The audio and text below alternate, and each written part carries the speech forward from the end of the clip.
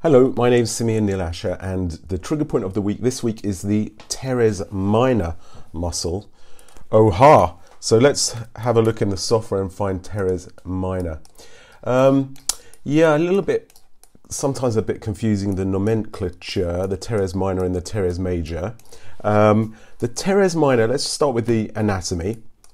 It sort of takes its origin from the sort of lower 2/3 of the scapula. It really kind of blends with infraspinatus. In situ, in vivo, we can see that the fibers really are very much connected, and it sort of does sort of a co-active with the infraspinatus as well. So it's an external rotator of the humerus, inserts into the lower tubercle of the greater so the greater part of the tubercle of the humerus, and is part of the rotator cuff.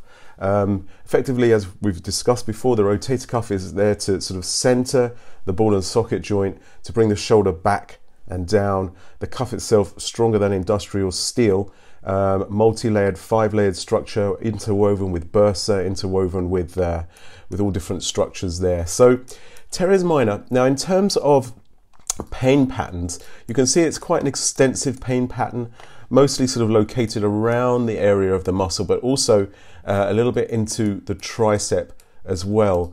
Now, the other part of the insertion of the teres minor is it has some slips that insert into the back of the capsule itself, and it's one of those muscles that we often see trigger points in with adhesive capsulitis. And as some of you may know, that's my kind of passion.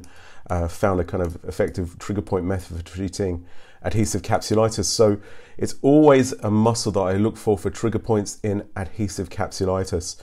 The other thing that's worth saying is that the tricep, as it comes towards the scapula, the long head goes in between the teres major and the teres minor.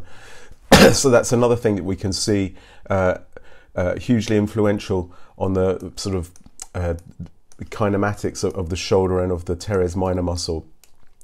Overhead activities, racket sports, prolonged positions overhead, also road traffic accidents, people that end up gripping the steering wheel. It's often one of the muscles that we get trigger points in.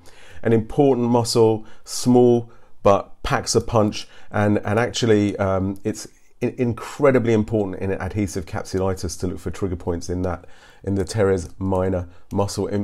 Importantly, also teres major, we tend to find trigger points in rotator cuff problems, teres minor in adhesive capsulitis. So that's a trigger point of the week this week, teres minor muscle.